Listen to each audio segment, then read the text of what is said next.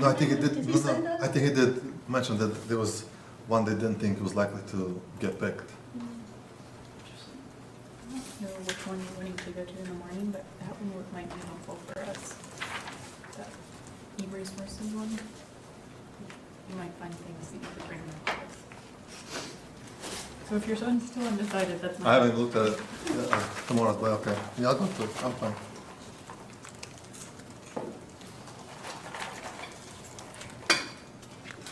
Well, it says it's 4:30, so I'm going to go ahead and get started and wait for anything else to happen.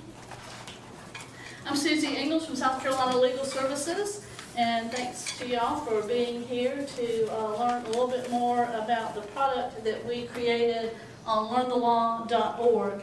And I want to, first of all, mention Leslie Fisk and Vladimir Mash. Tell me how to pronounce your last name. Maslanchik?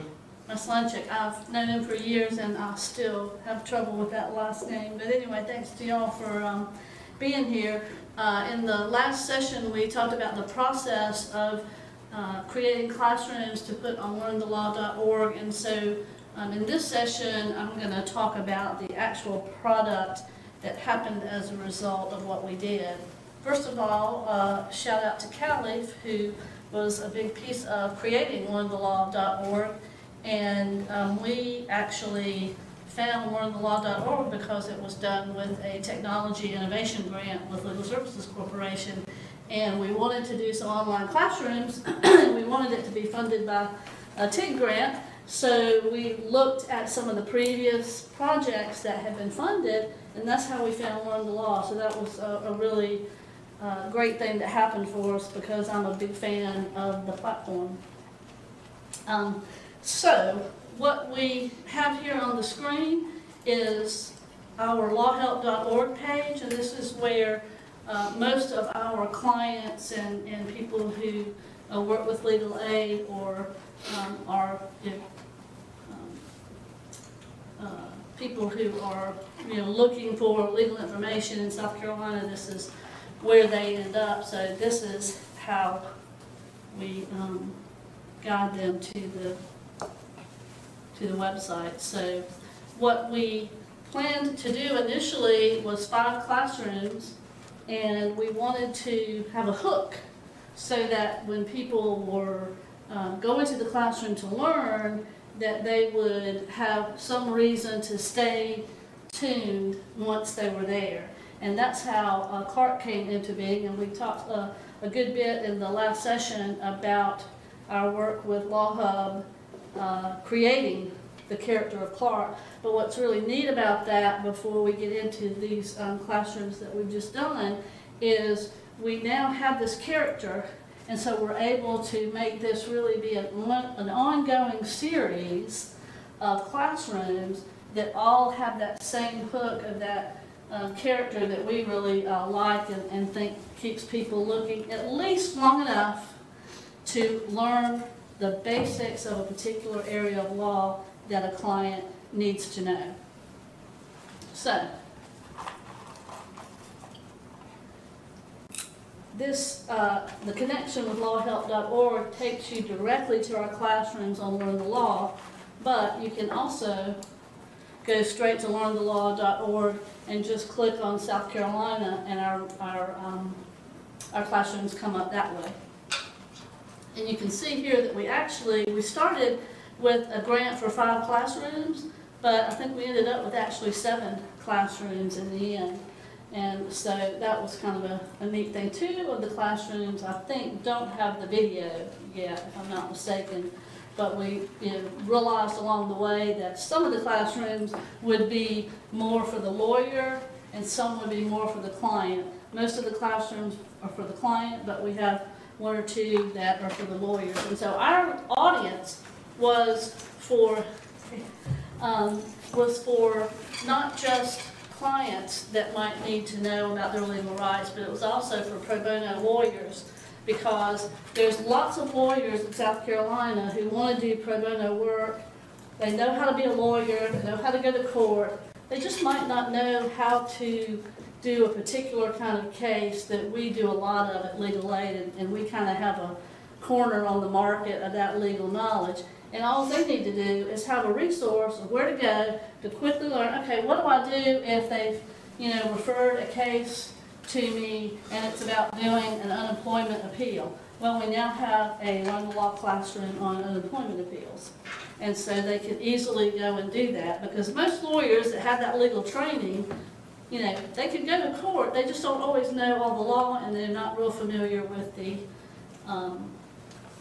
what happens in court. Like I hear pro bono lawyers all the time who might get assigned a family court case, and they're like, I have no idea what to do in family court. And so that's where I think LearntheLaw comes in. And I just want to show you, here's, I don't know if that's the one I meant to click on. See, here's unemployment benefit appeals. There we go.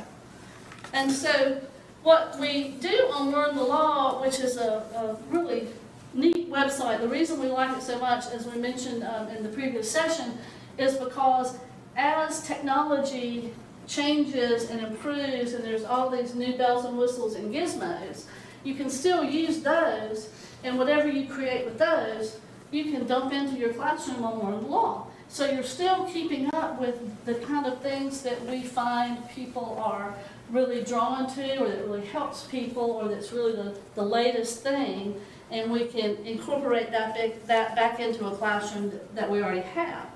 And as the law changes, if it changes, we can go back in and update from that change too, and it's really easy once you've done the basic classroom. So you can see here on the unemployment benefit appeals, this is, there's a sort of a step-by-step explanation of everything that you do in an unemployment benefit appeals. And what's really cool is LearntheLaw actually has classrooms on how to build a classroom. And so you can go in there and it tells you all the different things you need to do. I mean, I had to learn how to embed a video into the classroom and those kind of things. So I don't do it often enough, so I always have to relearn it when I need to embed a video.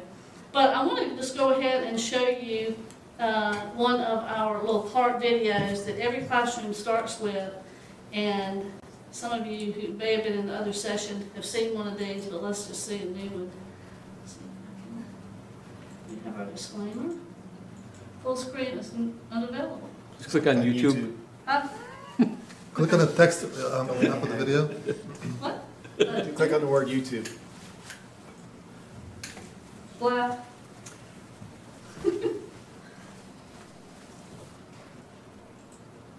Or that too. I didn't I know it didn't learn worked. so much after all. There's our standard disclaimer. Unemployment law in under 5 minutes. We're going to explain South Carolina unemployment law to you in under 5 minutes. First, an overview. Unemployment is a system of benefits, money to help workers and their families avoid the negative impacts of job loss. It's temporary, and it's designed to bridge the gap until the worker can find a new job. The amount of unemployment comes from a formula based on wages you've earned in the last 15 months. Part 1. Eligibility.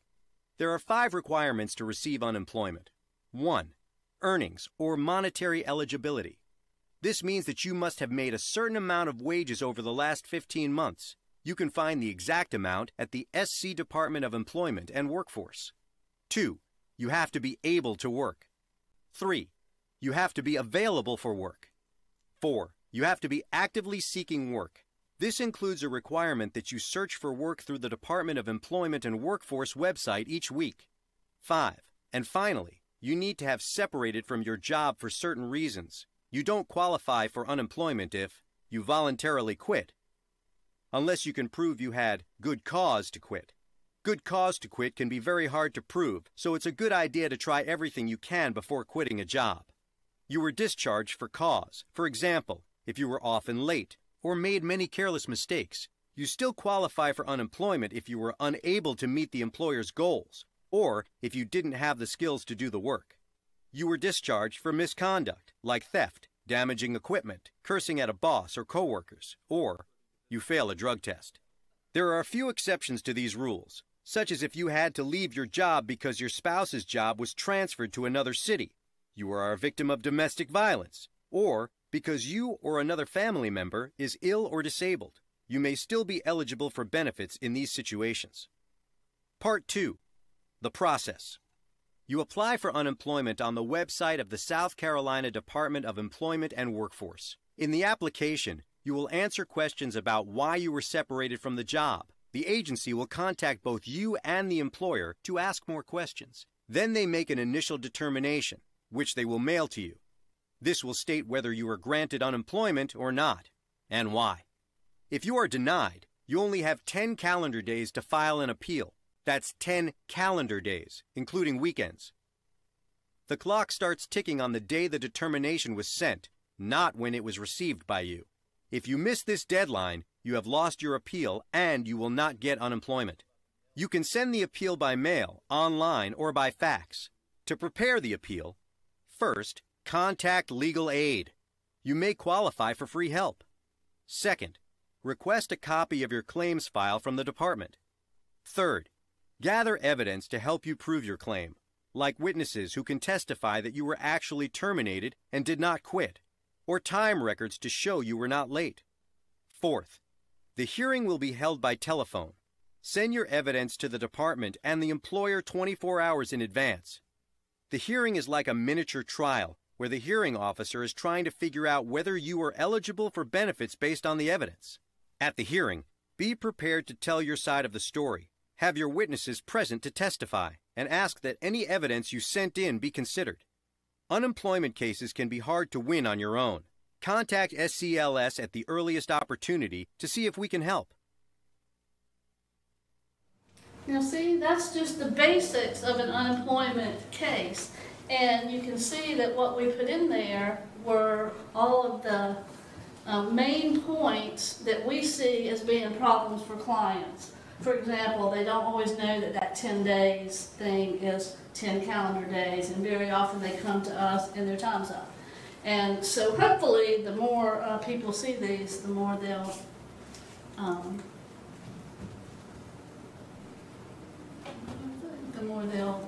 be aware of their rights. And that's really the main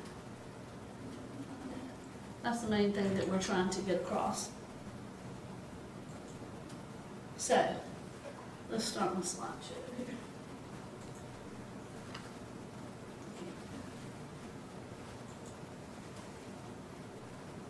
There we go. Okay, so this is sort of our iconic Meet Clark and Learn the Law. And so we did crib off the name of LearntheLaw.org in that respect. But I think it's very simple. And with the simple videos starting every classroom, then we know that people are going to at least get that much knowledge.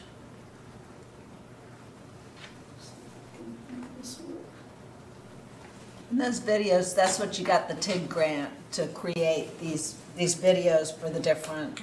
That's right. That was the biggest piece of the grant that we got, because that was the most expensive part. Now, part of it was the money for like our time as attorneys. And there was, materials and some travel and some things like that. But the biggest piece of the grant, besides our time as attorneys, was that technical piece of creating the videos. And we had Adam Stosky from Law Hub on earlier in the previous session talking a good bit about that. And that was really quite a process. But we came up with Clark, and I think he's a good character. And with the testing that we have done so far, there's usually a lot of smiles on people's faces because they stay watching it. And so they're going to at least get that much information. And about, I guess it was in January, we did a presentation in Greenville in the upstate to 600 lawyers about this, so they would know here's some tools that you can use as a pro bono volunteer. And to a person, everyone that I talked to afterwards said, okay, I think I can do one of those. I think I could do a debt collection defense. Or I think I could do an unemployment appeal. It's easier than I thought. There's a quick way to learn it, and it's something that they can do at their own pace. They don't have to go somewhere and do a CLE on it. They can look at it at their office or at their home or anything like that. So some of the slides that I have here to talk about I have to give a shout out to Kathy Daniels from Statewide Legal Services. Connecticut, yeah. Yeah, and she was a big part of creating LearntheLaw. So when I first started making presentations about this, I called her and I said, you know, you got any great presentation material? And so some of this is what she shared with me, so I do have to give a shout out to her on that. And this is really what I've already said about how when somebody has a legal problem, they just need some resources and some resources for our clientele that they can find easy to understand. So we have 5 online classrooms launched in 2019 with that TIG grant, which we talked about earlier. Getting your landlord to make repairs is one of them. This is, I think, really important. Why online learning? Because right now, a lot of our clients, they don't have online access. They may have a smartphone that they can access this from, some of them. A lot of our clients are going to the library for their internet access. And so we recognize that. But we also recognize how quickly things are changing with that. And there's going to come a time real soon that our clients start to age on up and age out, and other clients come forward, and they're going to have access to the internet one way or another. And so we want to make sure that we're ready for that. I think there was a time when I thought, well, you know, online is great, but our clients don't really have that access. But I had to really change or improve, I guess, that attitude and realize that that's going to change, just like everything does with technology. This is a cartoon that I stole from Kathy, and I love it. I'm not a procrastinator. I just prefer doing all my work in a deadline-induced panic, and this definitely describes how these classes ended up. And we were talking earlier that we created teams to do them, but in the end, it was each of the 5 of us who were each in charge of a classroom. It was a team of 1 at the end. I mean, it was up to you to make it final and make it happen so it was ready to be launched. And these are launched and on the website now. But this is why, you know, I think we are lawyers, we have caseloads. It was really hard to find the time to do it. And I think hopefully that doesn't show in the final product. But it might, but again, the neat thing about LearntheLaw.org is you can always go back and fix things. So as we're testing and doing stuff like that, you know, somebody might say, you know, you spelled something wrong. It could be something as small as that, but it's real easy to go back and change it. And I really believe in this. I mean, I know that the sit and get type of teaching is still relevant. I have a husband and a daughter who are both high school teachers. But they are really using technology much in the same way that Dave Yearwood was talking about this morning. And I was sitting there in my mind thinking, Leslie and I both, because her mom is a teacher, and we're thinking, I know that they're doing some of this, but boy, these are some great ideas to pass along to just the high school teachers to be incorporating technology into the classroom. So I really believe that these are a great tool to incorporate into law school classes.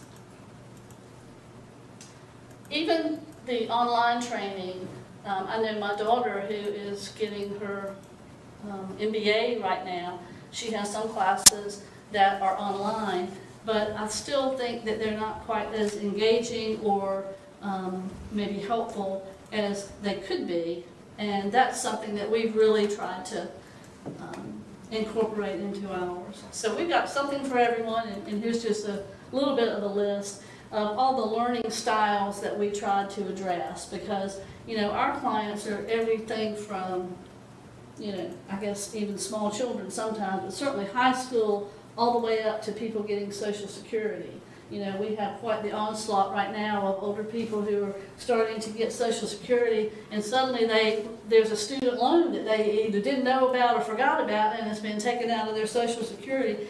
So we really need an online classroom for that. But so there's a wide range, not just of age, but of ability and education and things like that. So we try to make sure there's something for everybody. But again, that goes back to testing. This was a 2016 study here.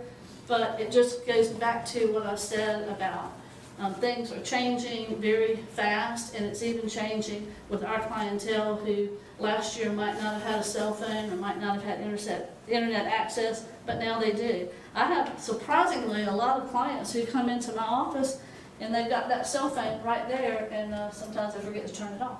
But so more and more I'm seeing even older people who I would have thought probably would maybe reject the whole cell phone thing, but they have them. Here's just a little shout out again to Learn the Law and you folks that created it. We thank you for doing that. It's great. And this is the home page where you can go directly to find our classrooms, and it's real easy to do. You do have to sign up and sign in to, I think, well, this is for the people who are creating the classes right here. Mhm. Anybody can go in and look at the classes, so that's cool. And then I just had a couple of examples of the different things that are on there, not just things that we have, but things that other folks are doing. So you've got videos, you've got the cartoons we have, all kinds of things. Here were just some visuals that some of the other classrooms have. So there's any number of ways to make it really helpful to people. I love this cartoon. No, that's not how you're supposed to use it. I think this is a user-friendly platform, and you can make it even more user-friendly based on how you do your classrooms. But what I really love is it's creator-friendly, because we laugh about not maybe being the highest tech people in the world. We'd like to be, but we aren't always.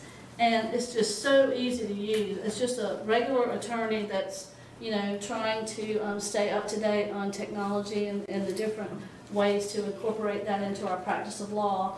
I really appreciate how easy it really is, and everybody can use it in different ways.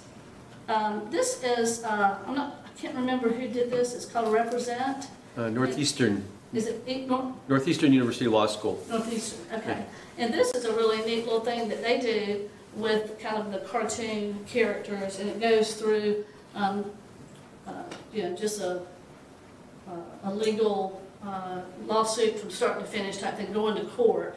And so I really like that. But also, one of the things I'll talk about here in just a few minutes is some other ways to show going to court. Yeah, this really is an innovative approach, but I'm afraid we can't consider it. It's never been done before. That's a great cartoon. And it had not been done at legal services, but lucky for us, it had been done at other legal aid firms. We could show what had been done, and so the people that we have to get the approval from to do a project like this and to apply for the grant on, luckily for us, were quick to agree. And so we will be tomorrow, I guess, submitting another grant to do another 6 classrooms. And in fact, this summer we're doing some classrooms on legal issues in disaster recovery. And there are some other you know, videos and things like that out there that will, I think, be useful and informative for us. But also, in our particular state, there are some differences, and so that's why it's neat to be able to have a place to put your own information in case it's different. So this, try new things, try to break things and all that, I love that idea. And so one of the things that we're proposing to do with our next grant is to do this kind of a courtroom scene. And we have a courtroom scene like this right now in some of our classrooms, which I can show in a minute. But you see over here is Clark. And so what we hope to do is have a courtroom scene in our pro bono program here in South Carolina. I was really excited about the classrooms and wanted to try this out because they felt like, you know, the courtroom scenes admittedly are a little, you know, tough to watch. They're not real exciting and all that. And so what we are going to now try to do is take Clark, who everybody seems to like and, you know, kind of trust a little bit, I guess, and we'll sort of embed little soliloquies from Clark to comment on and guide you through some of the things that are happening in the hearing that you're watching in the classroom. So that's going to be a cool thing. Okay, well, we'll do that audience participation in just a minute. Let's see. Somewhere here we got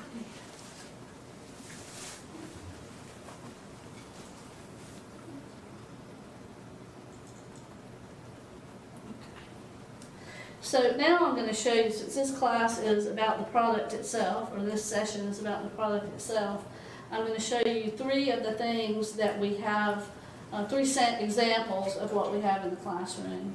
And there's more, I think. One of the things that you won't see is the audio that I was mentioning in the last session, which we inserted into the debt collection defense classroom. And it's basically sort of the anatomy of defending a debt collection lawsuit, as told by me to one of my clients, because I had repeated that like 50 times probably in my legal career, so I decided to record it, and Vlad put it on YouTube for us, and it's, as I said earlier, I was shocked to find out a month or so ago that it's had 20,000 views, and so we need to do more of those.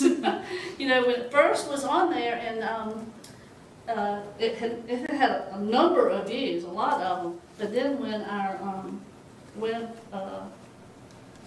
other web person at Legal Services was showing me some other things, he went to that and said, oh my gosh, you had 20,000 views on that in just the last 2 years, but still, to me, even for 2 years, that's a lot.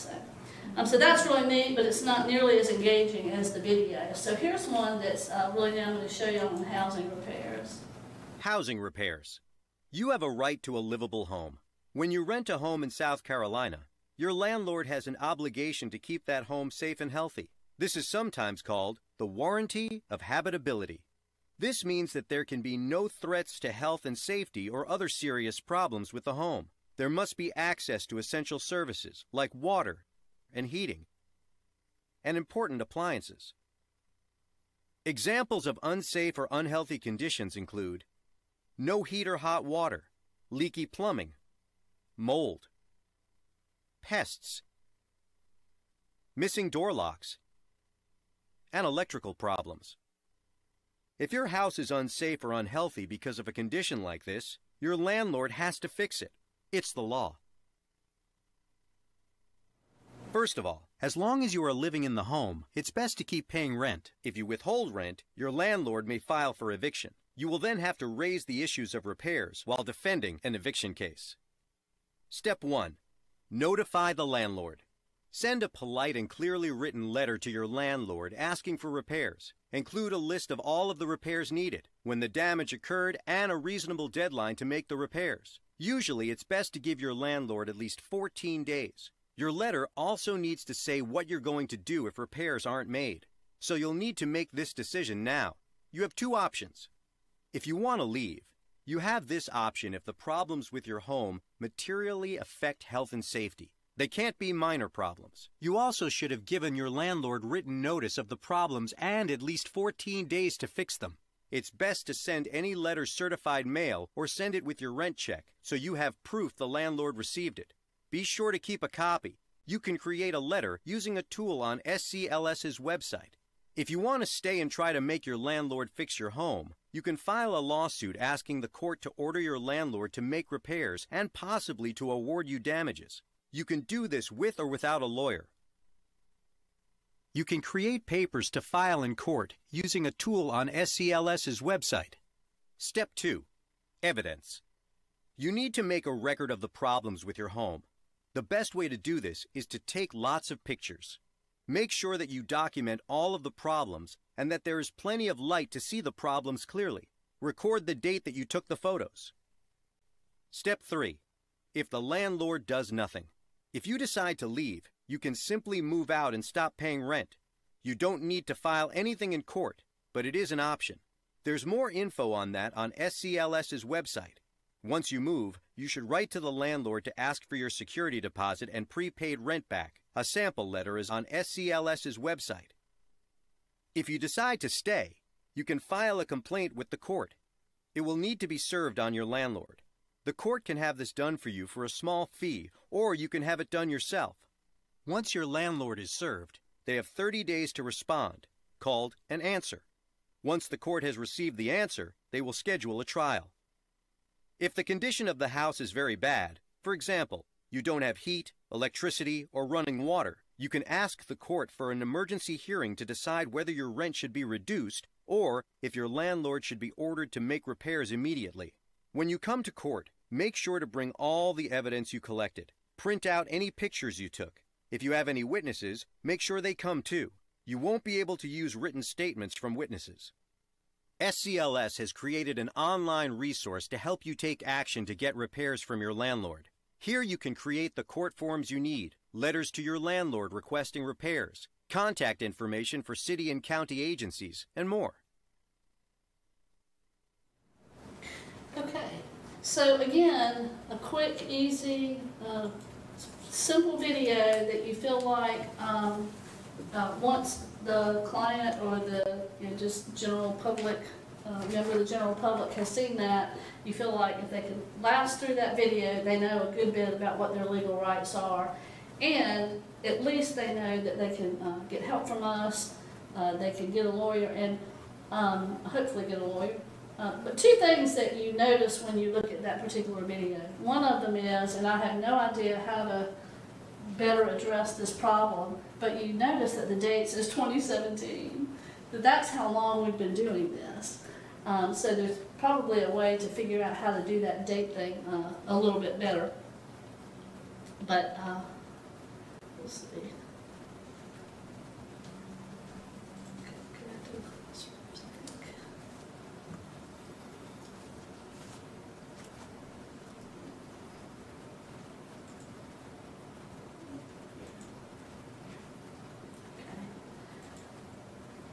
So one of the other things about that classroom and all the other ones, it talks about the forms and everything. Well, that's what's so cool about these classrooms is you can have the forms on there too. So we like highlighting our little videos because that's how we get the hook to get people in there to watch it and kind of stick with it for a minute. But as you see over here, you've got all these steps that you need to take. And then here's like the forms and advanced materials. So see, there's all the materials you need right there, the PDF, complaint, answer. And so the neat thing there, again, is a whole list of items that you can use. And every area of the law is different. The forms are different. Sometimes you don't need forms, sometimes you do. I believe that this one has an A to J author guided interview. Doesn't it, Vlad? I think so.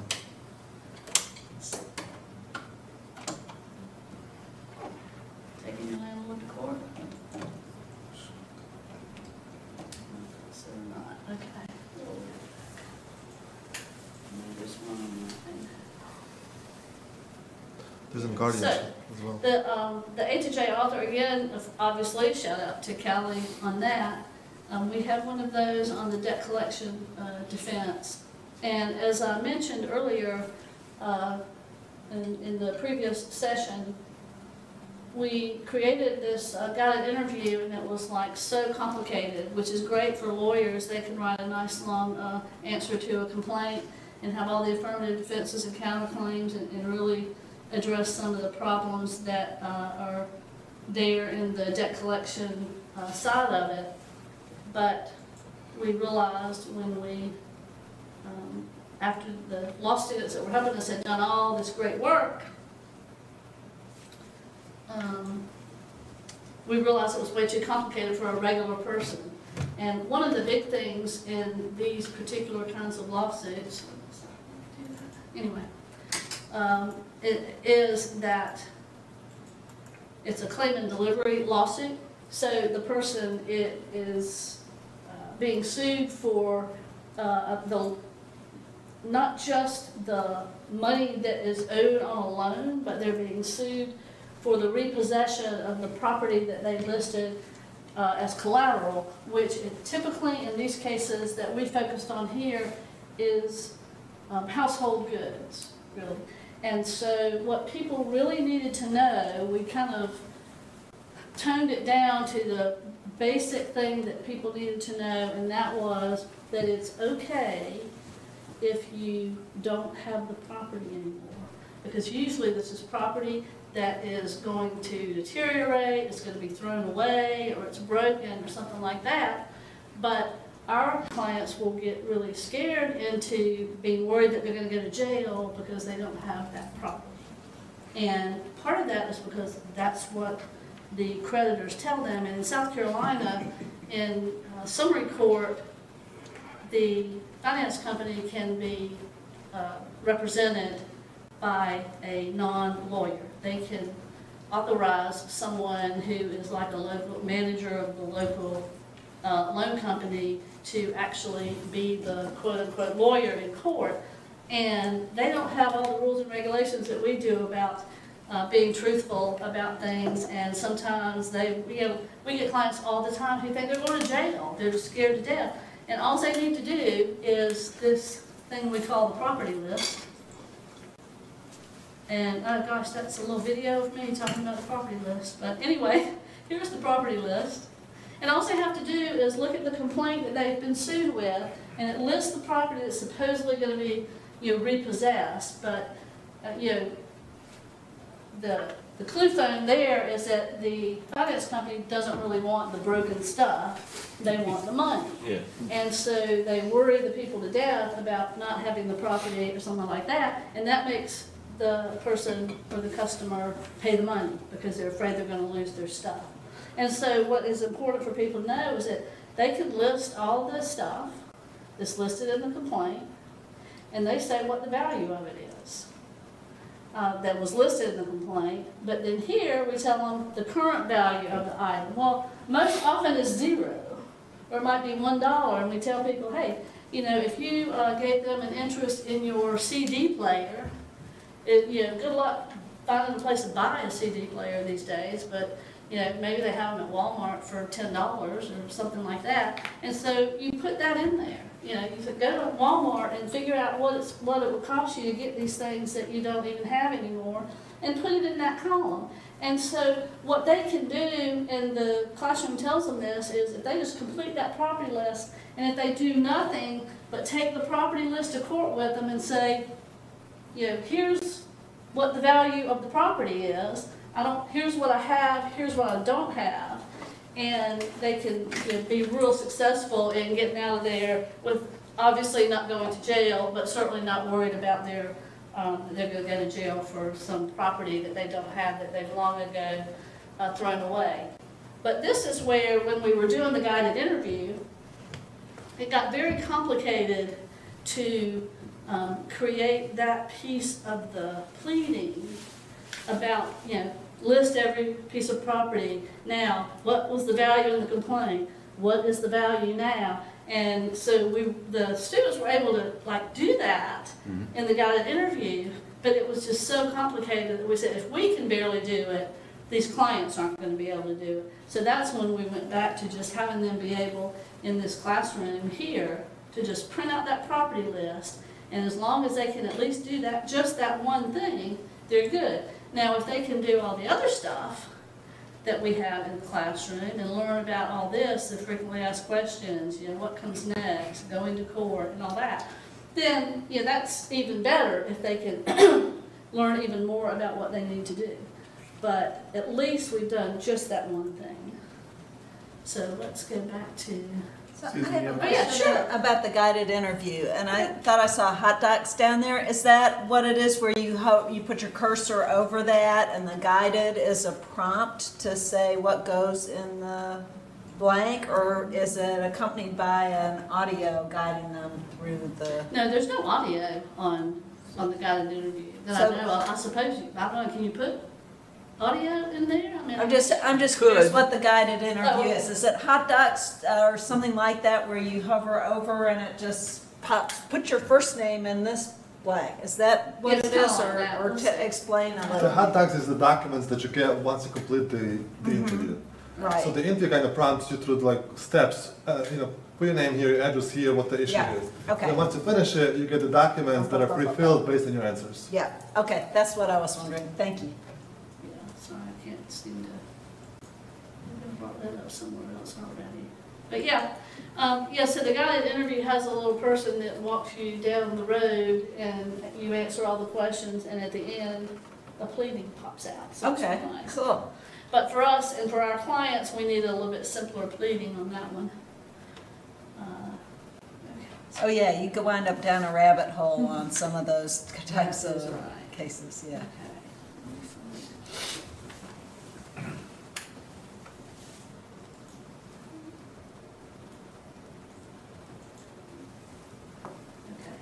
And so now I'm going to just show you, Leslie showed about 5 seconds of it in the last session, but this is a piece that is in the classroom that Leslie did on orders of protection, which is for victims of domestic violence. And she gathered a bunch of tips for people, and there's such good tips that, again, if someone who is a victim of domestic violence just listens to that part, they're going to really learn a lot of good stuff. So here's that.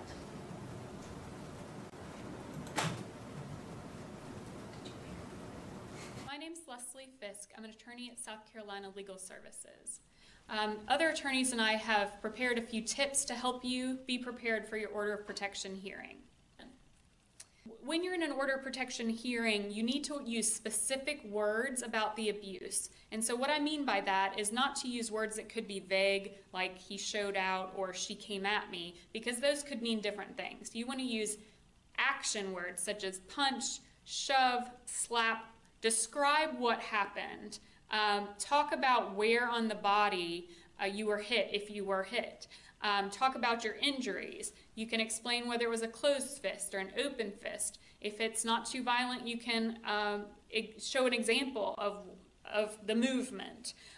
Also, even though custody might be your primary concern, you are filing this because you do need an order of protection. So it is very important that you first focus on the abuse and why you need the order of protection before you talk about custody. Because if you go right in talking about custody, the judge is going to be concerned that custody is your only reason for filing this and think that you don't really need an order of protection. So you first need to establish that you do need that order of protection before you start talking about custody. If you have photos, make sure you get those off your phone. You need printed photos. They could be either photographs or they could be copies printed from a computer, but the judge is not going to look at your phone, so make sure you get them off your phone. You should also bring a copy because the other side has the right to see a copy. If you have medical records, bring those and bring copies. But be aware that you might need to black out some important personal information, such as the address where you're staying, if you don't want the abuser to know that. Also, your social security number might be on there, so just be careful about what sensitive data might be on there. If there are any witnesses, you should ask them to come to the hearing with you. Let them know the hearing date as soon as you get it. Ideally, a witness would have seen the abuse, but we know a lot of times there are no witnesses to domestic violence. But there may be witnesses who called the police for you, or who you ran to a neighbor's house. They called law enforcement for you. They called an ambulance for you. See, that is the basic stuff of getting an order of protection in South Carolina. That's the basic stuff you need to know. Leslie's very experienced in that. And again, a lot of what we put in these classrooms is these are the things that clients come into us and this is what they didn't know or what they didn't do, and we're making sure that they know that. Okay. Yeah, at the time that we okay, Can we come? One of the things that I really liked about LearntheLaw is you can incorporate both these high-tech features such as that video that Law Hub created with the animation, and then very low-tech features, which was Vlad with the camera saying, "Do you want to talk about it now?" And I was like, "Okay, I guess so."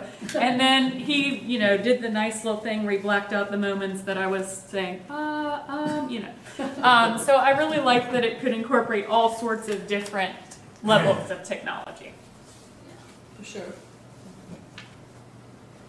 And this is a summary court hearing, and again, this is why I told you a little bit about what our next level stuff we hope is going to be with the courtroom hearings and incorporating our little character into that to kind of help you understand what's going on. Because even when it's a basic hearing, and you're wanting people to know kind of what it feels like to be in a real courtroom, which is, because I like cartoons and animation and all that, but I also feel like people really need to know what it's going to feel like to some degree when they're in that courtroom, especially if they haven't been in one before. So if we can marry the real courtroom with the animation that is helpful to people, I think it's going to be a neat thing. This is one of those claim and delivery hearings that we... All rise. Okay, so have you guys been able to work anything out? No.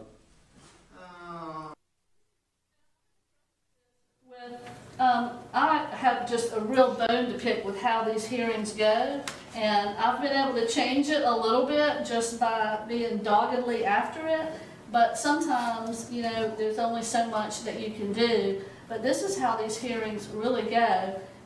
But this example of a hearing is where the person whose property is supposedly going to be taken has seen a classroom and kind of knows a little bit about what they're supposed to do. All right, so The person who's being sued, and Mr. Seymour Bucks is the non-lawyer from the finance company. Miss Blackford, do you know what's going on here today? Yes, I think so, Your Honor.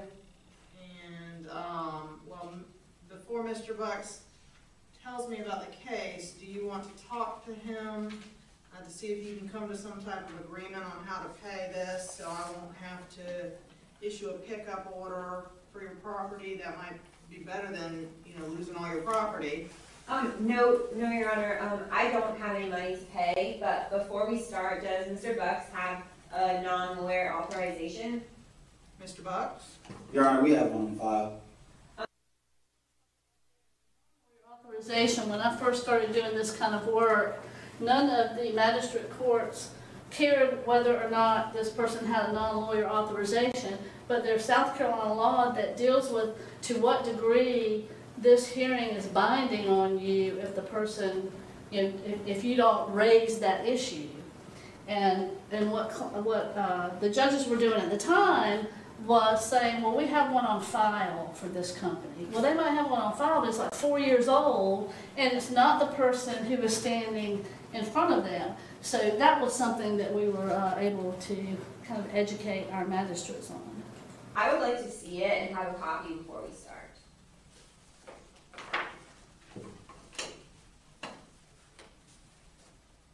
May I approach? Yes, please. Please. Well, Your Honor, Ms. Blackford hasn't made a payment in 2 months, and she now owes $1,246.32, so we're asking for a pickup order. Which means we're not really necessarily asking for money. We're going to come get her. We want you to give us an order that says we can go get her stuff. And this is what these folks were doing all the time, and they had no idea what they were supposed to do, really, or what this person's rights were. Okay, Ms. Blackford, is that right? Have you not paid in 2 months? He doesn't have anything showing my account and the charges and payments. He hasn't given me credit for what I've paid. Also, I don't have any of the property on the list except for this DVD player, and he can have that. I brought it with me. Judge, she can't just get rid of property. That's against the law. Okay, well, what law is that? Against the law, because that's what they've been like kind of trained to say in their training. Well, you know, it's against the law for them to not have the property anymore. And there is a law about that, but it has absolutely no application to this. That law doesn't apply to my situation because my property was old and broken and I had to throw it away. I didn't sell it or anything. Here's a list of the property and what I say the value is. I understand that he can get a judgment for the value of the property. Okay. Property list. Okay. That's perfect timing. We have 10 minutes left for questions. Or, for further audience participation, you can pull out your iPhone or your smartphone and go to LearntheLaw.org and find one of our classrooms to look at yourself, which is neat that as our clients more and more have the opportunity to look at things like that on their smartphone, then, there's hopefully by then going to be a lot more of this for them to be looking at. Yes, ma'am. How do you just sort of make sure these things are current? They got the current forms. Is there someone in-house who's assigned to each of them, or just more your maintenance of making sure That's it's all right. good? Each of our classrooms had a team leader basically that was in charge of it. That's why I said we ended up with a team of one. And so the unit head of each of those subject matter areas is the one that's in charge of keeping it up to date. Which is so neat about LearntheLaw, because they don't really, if somebody new comes in and it's not the same person that was there when the classroom was created, it's really so easy to go in there and fix whatever needs to be fixed or update whatever needs to be updated. And again, that really groovy feature about here's how to build a classroom or create a classroom, and here's how to make an edit and so forth like that. I mean, I had a little bit of a learning curve, but it wasn't too bad at all. That's a good point, though, that as we gather a bigger and bigger library of these, perhaps we need to include in the job description of those unit heads, but by the way, keep all these up to date. When there's a change, or the front screen has, current dates on it. I mean, you have no idea how old this is.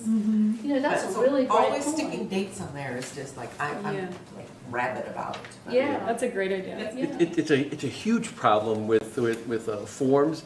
And we were getting like beat up on that. It's like, well, you got no system for maintenance, and did a little research and found out half the courts have old forms on their websites, and they're like, oh yeah, we never updated, we updated the forms like in the file, but we never put it up on the website or something like that. But they didn't care because they would accept it anyway. And so the whole idea of like keeping things up to date was like, kind of lackadaisically enforced. But it's a huge problem. We can do better.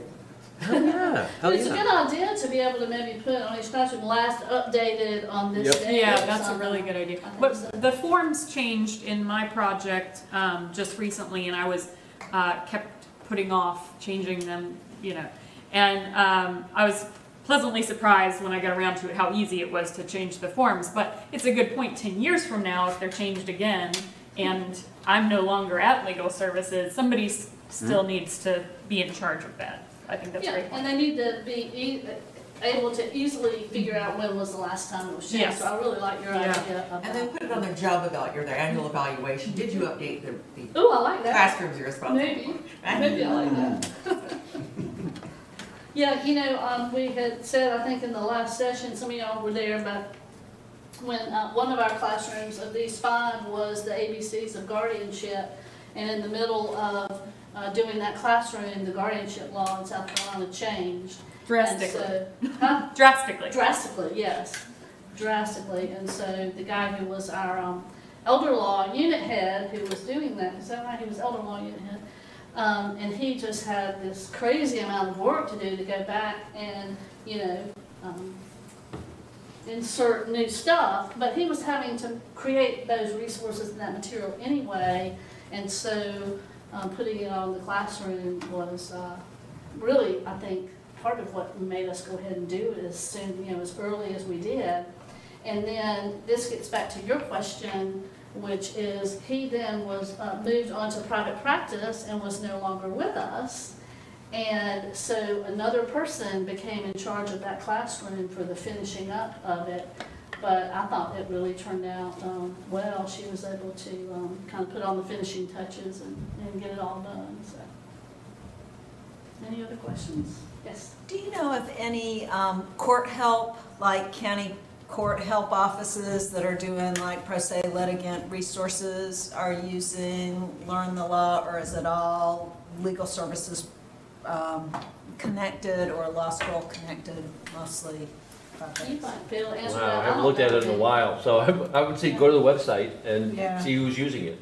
Yeah, I mean, we created a classroom, but my thought was that it could help with our courthouse with where pro se litigants come in and are asking the superior court clerks, and they could just say, go to this? Well, we, have done some guided interviews with A to J author in South Carolina that are on our court's website. And that was quite a process. I think Vlad and Leslie maybe can speak to that, but that was quite a process to go through to get them to approve that and all the testing and the files. It was quite a process. And so I don't know whether or not we would go through that ever again. We have to have a lot of people in place that are willing to do it on all sides. But y'all can maybe speak to it. It was a very interesting process. We at Legal Service are firmly in the camp of the victim, and we're always representing the victim, not the abuser. So, for example, we call it victim and abuser, trying to be gender neutral, and the court, what's none of that. It's petitioner and respondent, and so that's just one minor example of how everything. And when you get too many lawyers in a room, it's like, no, we can't say that about marriage, because what if they were common law marriage? Well, should we put something about common law marriage? No, most people aren't common law married. That will confuse people. Yeah. Well, they have all the forms up, but the forms aren't plain language. They're, and there's just nothing really to help someone, and this seems like would be a wonderful compliment. So we're totally aware of that oftentimes the idea that we can automate, it's so easy to automate forms, is just opening up that can of worms and and starting the conversation, so to speak. Yeah. And I think that's part of why we really like using these classrooms, because at some point in a lot of these situations, people just need a lawyer. They need somebody to help them fill out the form or something like that. And so these are really, especially with the little videos, are really helpful to us when we do a clinic. So people come into a clinic and they trudge in after work or something like that, and we, maybe we're standing up there going over the, simple divorce that they're filed for themselves or something like that. But if you start out with a cute video, they're like, oh, okay, this isn't going to be too bad. And so at least they've gotten at least that much information. So I think there's going to be, continue to be, they are already, but I think they'll continue to be more and more helpful. And we'll be able to do more different kinds of outreach and presentations. It won't just be that same old, the divorce or the, I'm trying to think of what some of our typical ones are, but certainly divorce is one of our typical clinics that we do. Also, the classrooms can be used to teach law students who could sit down with the pro se people and help them fill it out. So it could bridge that gap, and can teach pro bono attorneys. So if it is a subject that cannot be simplified enough for your average pro se person, you probably could still educate a bunch of law students about it. And I really feel like in my experience with the law students from here at USC, and again, Gary, shout out to Professor Chambliss and her students from the Nelson Mullins Center on Professionalism. They were terrific, and they were very willing to learn the A to J author program. In fact, I think the law school actually ended up buying that program, didn't they? Well, we have a server with we charged you a lot for that, I'm sure. Oh, yeah. It was free. It's free for law schools. Yeah. And we have a server, we host it, but we're looking at the hosted solution now. Yeah, that's good. I know we have it at Legal Aid, but they were having to come over to our office, and then we would have to, say, oh, it needs to say this and this and this, and then our person who was doing it for us would have to translate that into his own stuff, and then he would have questions, and that's, I think, why they finally decided to try to do that. But it was really great, because they really were learning by teaching, I think, about the different topics that they were creating those guided interviews on. So it was a neat process to watch, and it helped me a lot too. Helped me learn. Any other questions? Okay, well, I'll just end it there and remind you that it looks like maybe for 1 or 2 more minutes the recording device will be on, so Big Brother will be watching and listening.